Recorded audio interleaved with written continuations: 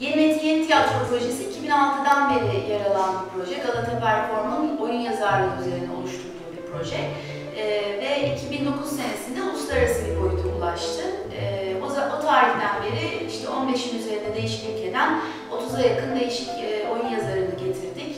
Oyunlarını çevirdik, atölyeler yaptık, okumalar yaptık. Ve daha sonra 2012'den itibaren de bir festivalimiz oluştu. Yeni Tiyatro Festivali.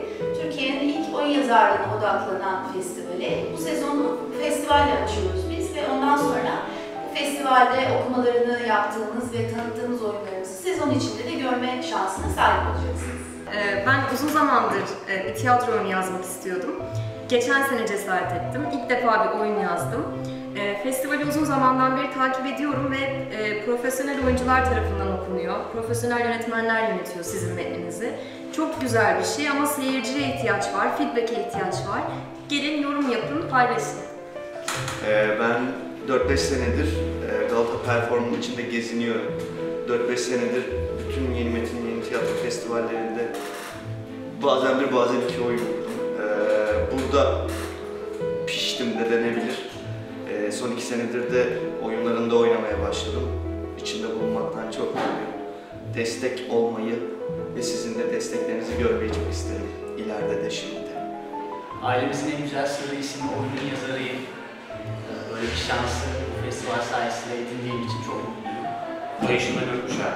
Serdar Korkut'un yazdığı oyunda. İkimiz oynuyoruz. Bir de Ayşe hocamız var. Ayşe ile biz varken.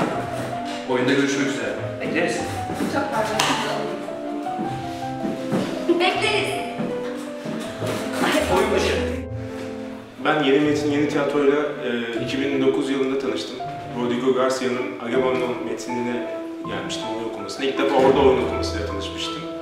Çok hoşuma gitmişti. Yıllar sonra benim oyunumun okunması yapıldı.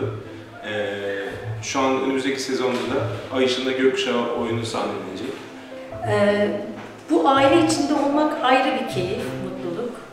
Burada başka bir nefesle, başka bir yürekle tiyatro yapılıyor ve bu sefer burada bu yolculuğu deneyimlemek benim için ayrıca bir keyif. 2007 yılında ben Yeni Metin Yeni Tiyatro Festivali ile tanıştım. O zamandan beri gah okuma oyunlarında olsun, gah performans oyunlarında olsun, gah yönetmek, gah sahne arkasında olmak olsun. Ben de bağımlılık yaptım. Buyurun gelin, bekleriz. Ailemizin en büyük sırrı adlı oyunda oynayacağım. Bu projeyle de, oyunla da, oyun zaten bu projenin bir ürünü. İlgili düşündüğüm zaman yani bir heyecan hissediyorum. Yeni birini, yani birine aşık olmuşum gibi falan hissediyorum. Yeni Metin Yeni Tiyatro ile daha evvel tanışmıştım fakat bu sene içinde yer alma fırsatı buldum. Yoğun Bakım Önlüğü isimli oyunda umarım sizlerle buluşabileceğim.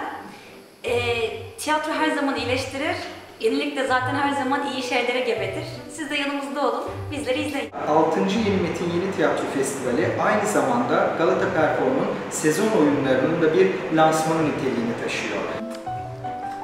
Kaç oyuna giriyoruz? 6 mı? Onları ben anlayayım.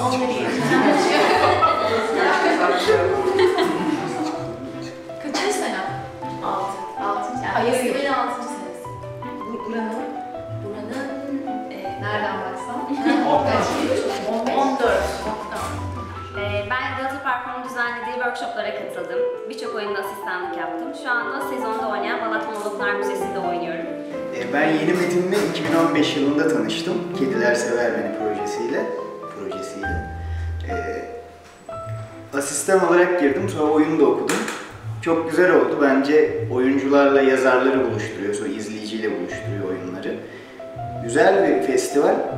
Ben de daha çok oyun okumaya başladım bu festivalden sonra. Ben Yeni Metin Yeni Tiyatro'ya önce kursiyer olarak başladım. Sonra ilk oyunum sahnelendi. Önümüzdeki sezon ikinci oyunum sahnelenecek. Bu aileyle tanıştığım için gerçekten çok mutluyum. Tiyatro seyircisiz, festivaller seyircisiz olmuyor. Bu büyük ailenin içinde sizi de görmeyi çok isteriz. Burada oldukça enteresan, bayağı deneysel bir şey olacak büyük olasılıkla. Gelirseniz izlersiniz. Yeni tiyatro için, yeni oyunlar için, yeni yazarlar için destek olmanızı bekliyorum.